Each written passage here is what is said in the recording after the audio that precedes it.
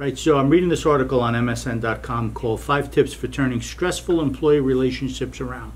And they give you 5 points, right? Cultivate compassion, find common ground, set and enforce boundaries, take a break, bring it back to work.